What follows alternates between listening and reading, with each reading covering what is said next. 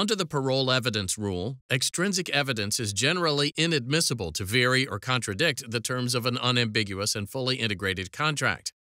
However, extrinsic evidence may be admissible to prove that the contract was the product of fraud or mutual mistake.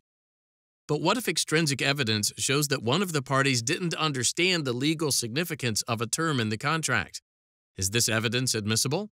A federal district court in New York considered this question in Estate of Stanley Kauffmann versus Rochester Institute of Technology.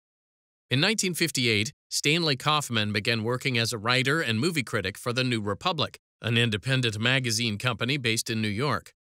For most of his career, Kauffmann's business relationship with the New Republic was based on an oral agreement between the parties.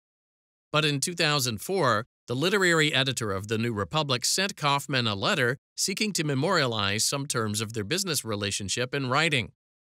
In the letter, the editor asked Kauffmann to confirm by checking a box that all his past articles were, quote, works made for hire, unquote, as that term is defined under U.S. copyright law. That is, works created in the scope of employment that belonged to the employer.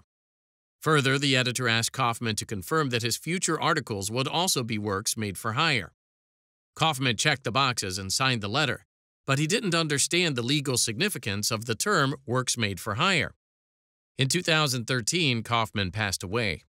2 years later, the Rochester Institute of Technology, or RIT, published some of Kauffmann's writings in a book without permission. Subsequently, Kauffmann's estate sued RIT for copyright infringement in the United States District Court for the Western District of New York. Both parties filed cross motions for summary judgment. In its motion, Kauffmann's estate sought to introduce extrinsic evidence, including affidavits, to prove that Kauffmann didn't understand the term works made for hire and believed he owned the copyrights to his articles.